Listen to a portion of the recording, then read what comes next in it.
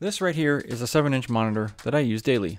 Just like any other monitor, it connects to your computer and can display anything you want it to. It's just smaller and takes up less space on your desk. This particular one is a touchscreen and also has speakers built into it, but you don't need anything like that to take advantage of using a small monitor like this in your setup.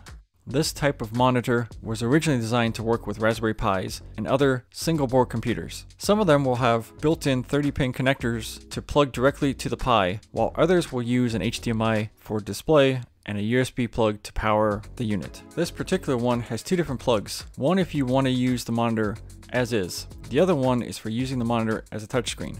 Personally, I like the touchscreen option, and I keep this monitor nearby for easy use. It's pretty cheap and only costs about $60 when I got it, but you can find them cheaper. This one here is 7 inches in diameter, but you can also find them more narrow, wider, shorter, taller.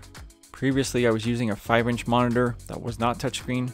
If you can, I do recommend getting a touchscreen version, regardless of the size, because it does add some extra functionality. Now, why would you want something like this? Well, there's actually a couple cool things you can do with this. If you have a non-touchscreen version, you can use it as a computer resources monitor.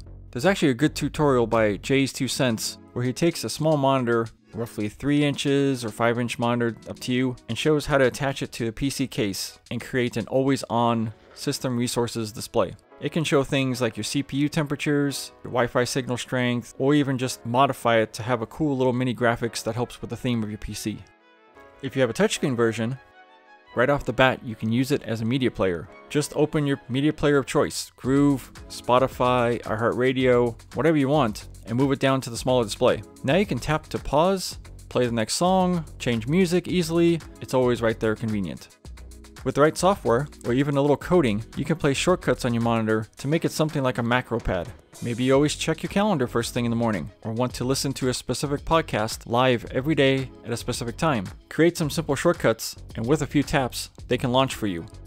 Want to improve your productivity or feel like you're getting more done throughout the day? Make a daily to-do list and place it on the smaller monitor, or have your Google Calendar open either for today, for the week, and you can easily see upcoming appointments or tasks you need to have completed. Now, if you've seen any of my other videos, which not many people have, you might have seen this one in the background. It's often sitting with a swirling orb animation. That's my AI I've built named Jarvis, and whenever it's on, it shows that orb as a graphic. I did get this particular monitor to use with my assistant, mainly for the touchscreen portion. I have it running as the main monitor on a dedicated mini PC. If I need a larger screen, I can hit a switch and use the monitor I use with my primary PC, which is my laptop. Now, I would show more about this KVM setup. I did make a video about it previously, but no one liked it, so I won't mention it again unless more people ask about it. I know this is far from the normal use case for most people, but this has worked very well for me.